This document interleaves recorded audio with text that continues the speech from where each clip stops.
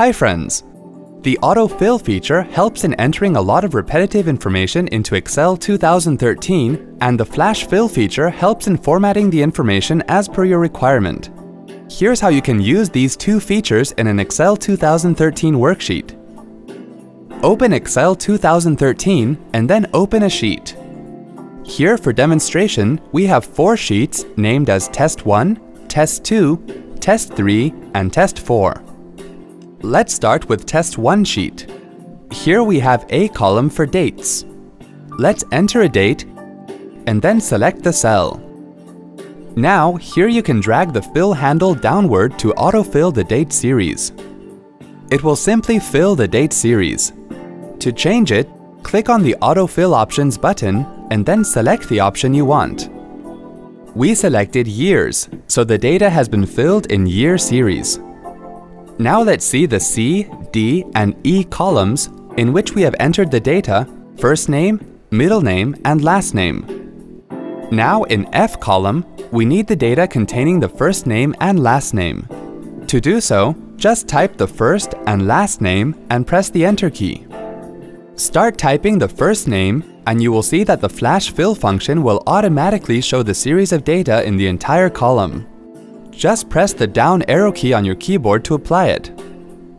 Now let's apply another method to use it. Remove the data and drag the fill handle downward to autofill the data. Click on the Autofill Options button and then select Flash Fill. Now let's move to the sheet named Test 2. Here on the cell D6, it contains a date. Just select the cell and you can drag the fill handle down, up, right, or left. Click on the Autofill Options button and then select Fill Years. Here we get the #common formula error. No problem. Just double-click on the right border of the column header to increase the column width automatically. Let's move to the sheet named Test 3. Here we have Numbers column which contains the number 1. Just select the cell and drag the fill handle down to Fill Series.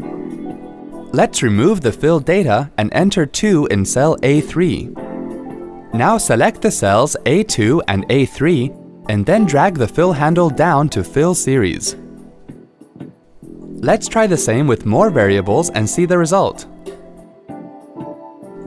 You can use this Fill Series function with any type of data value.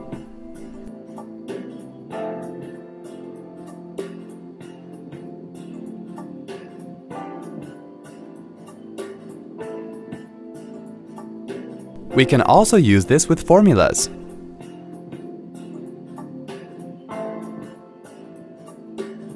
See how the autofill feature functions with name series. It also works with time.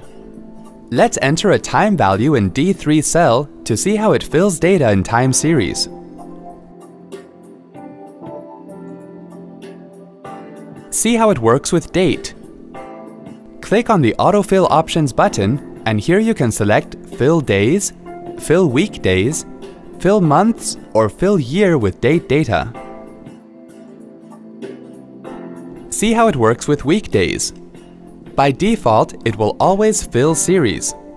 You need to click on the Autofill Options button in order to choose the option of your choice. See, the autofill function works perfectly with quarters too.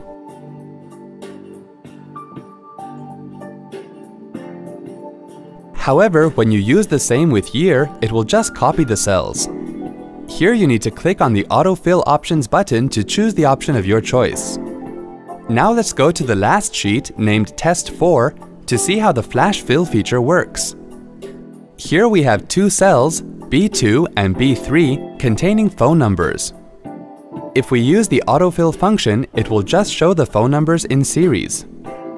To change and correct it, click on the Autofill Options button and then select Flash Fill.